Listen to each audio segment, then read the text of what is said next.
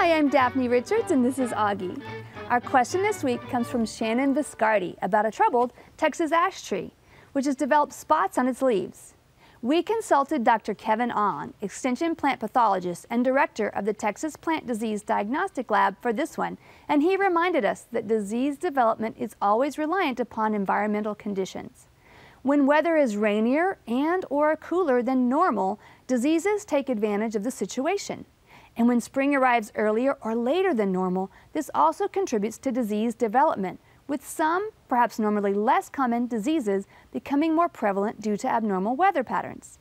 The weather also has an effect on our ability to treat for diseases, since many products should not be used once temperatures turn hot and the air becomes dry. And that is the case here. The problem on this ash tree appears to be some sort of fungal leaf spot. So while a fungicide would be in order, by the time Shannon noticed the problem, summer had settled into central Texas in full force. Also, fungal treatments for leaf issues are most effective when the leaves are developing, before their waxy cuticle develops. Once summer arrives, most plants take a break from growing, so no new, susceptible leaves are formed. Thus, no need for treatment. Another reason to avoid treatment in summer is that in our extreme heat, products can easily burn and damage the plant. And so our best recommendation is to let this problem run its course and see if it develops again next year, when you can get on top of the situation from the very start.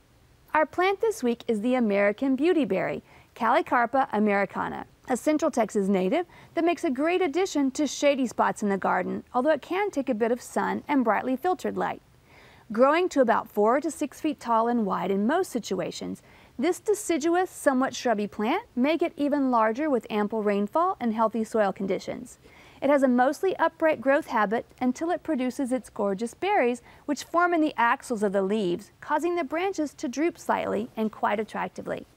Listed as hardy to Zone 6, American beautyberry returns reliably to Central Texas gardens each year unless other environmental conditions, such as too much sun or not enough water, cause it to perish.